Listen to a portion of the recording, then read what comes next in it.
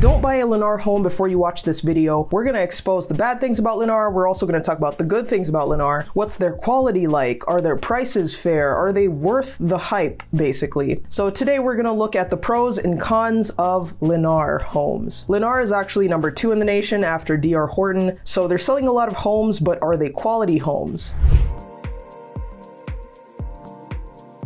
So let's start with the pros of Lennar homes. So the first pro is that Lennar is competitively priced. So compared to a lot of builders here in the Charleston, Somerville, Moncks Corner area, Lennar is competitively priced. This is great because you are getting a brand new construction home at a good price. And it's almost comparable to a pre-owned home, so check your prices here. Another pro that's related to price is that Lennar's quoted price on their website is pretty close to their final price. If you're unfamiliar with new construction, typically builders put a price on the website, but it's not that close to what you're actually going to pay because they add in the lot premium, they add the design options, and if you want to add other extra options, then it pushes the price up even higher. Whereas on Lennar's website, those quoted prices are typically closer to the final price when you compare it to other builders and how they advertise. So Lennar seems more transparent in this way. So the next pro, in my opinion, is the nice space in these homes. They have great floor plan options, and a lot of them have this open floor plan kind of feel. So you typically get a lot of natural light. It just feels very homey and cozy. The kitchen is one big open space that flows into the family room and into the breakfast nook area. And as a millennial, I love this because my parents had a dining room and we never used it growing up. So this eliminates the dining room. You can add it back as an option, but it's going to typically be this big open floor plan. Now, the next pro is that they have in-house lending, and that often comes with pretty big incentives. So you have the option to buy down the rate in case interest rates happen to rise, and then, that raises the monthly payment. And that's what happened in 2023. 2 of my clients did this in the last few weeks. One client received $50,000 in incentives, and the other client, I believe, got $40,000 in incentives. So they used part of it to lower the price and then part of it to buy down the rate. So if you want to save money on your monthly mortgage payment, it might be a good idea to buy down the rate. They might also give you extra money towards closing costs, so you get a little bonus there. And the next pro is that some things are negotiable, especially when it comes to financing. And I'll give you an example. So let's say that you want to secure your home and you want to say, I got dibs on this house. This is my house. You sign the contract, you want to put down earnest money, but let's say you don't have the cash yet and you know that you have a check coming in a week or a few more checks coming in the next few weeks, right? If you know you have money coming up, you can ask to split the earnest money payment into 2 payments or maybe even 3 payments. So if you have questions about how to do that, feel free to give me a call. I'm Kristyn, I'm a realtor. I work with my mom and we would love to help you make the move here, and we'd love to help you purchase a new home. So my information is in the description below. Now, another pro is that everything's included. That's the tagline on their website, at least. So what does everything mean?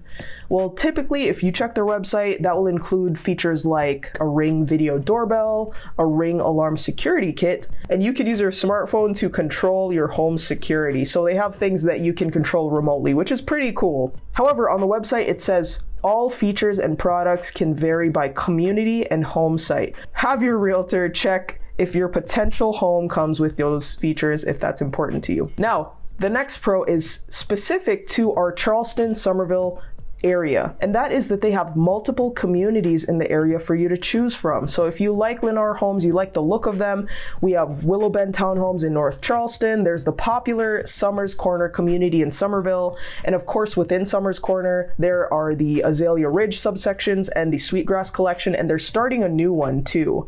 So there's gonna be a new phase of a new community coming up. They also have the Central Avenue Townhomes in Somerville as well. And in Moncks Corner, Lennar has the Cypress Preserve community. So that's another single family home community. And in case you didn't know, Moncks Corner is a great option if you want a little more peace and quiet than North Charleston or Somerville. It's a little less busy, a little less traffic.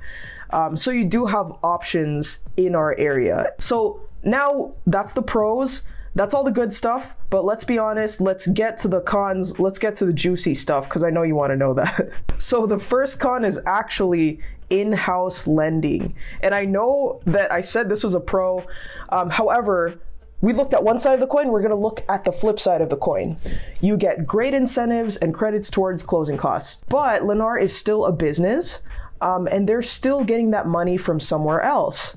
There might be hidden fees in your loan to make up for it. So I'm not saying it's totally good or totally bad. Would I still recommend getting pre-approved with their lender? Yes, I absolutely would tell you to apply with their lender, see what they give you. But if you have another lender option, I would also encourage you to apply with them. It's good to shop around for the best rate so that you can save the most money. And some people will say, well, Kristyn, won't that make my credit score drop? You know, what if a lot of people are checking my credit and it drops a lot? Well, that depends. So if you already have applied with a lender, the following mortgage applications won't affect your credit as much. So you might as well apply to other lenders after you've already applied with Lennar's preferred lender. That's what I would recommend. I hope that makes sense. If you have questions about that, just feel free to let me know. So the next con is this. So remember how we talked about the price being pretty fair? It's lower than other builders, right? Comparatively, it's a low price. Well, they're able to keep their prices fairly low because their materials are not as expensive, not as premium. And I'm not saying that these homes are going to fall apart. They're still structurally sound, okay? However, the cosmetic things like the paint finishes, the trim, smaller things like that are cosmetic, they're on the outside, they likely might not be as high quality compared to the more premium builders. One of the ways that we try to mitigate those small cosmetic items is by being thorough and meticulous when we are walking through the home. So 1 week before closing, Lennar will have something called a new homeowner orientation, and that's when we walk through the home and mark areas with tape that need to be addressed. So that's done at the new homeowner orientation, and then about a week later at the final home walkthrough, we make sure that those items have been addressed and that nothing else needs to be done before closing. We do everything that we can to make sure that your home is as great as it can be when you do sign those papers and you move in. But again, remember that no home is perfect, so don't expect perfection. That goes with anything, nothing's perfect, but we do our best. So keep that in mind. If you're from out of town, maybe either plan to stay for an entire week so you can do the new homeowner orientation, the final walkthrough, and the closing, or plan to come by 2 separate times if you do have to work in between. We try to pull strings, we try to do our best, but some teams are easier to work with than others. The next con with Lennar is that there's not much room for customization. This is not one of those custom builders where you have 10 plans to choose from and you can add or subtract a loft and a garage and a mother-in-law suite. Lennar is not that kind of builder. They're not custom. However, they do have a few plans to choose from, around 2 to 5 or more, depending on the community. And if you're early on in the building process, you can choose different cabinet colors, you can choose different finishes, so you do have a little more freedom with design options. So that's my list. Feel free to call me if you have any questions, and click here to watch another video, or here.